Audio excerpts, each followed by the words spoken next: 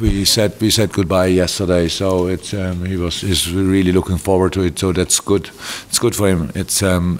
I really think Loris is a fantastic goalkeeper in a very good goalkeeper age.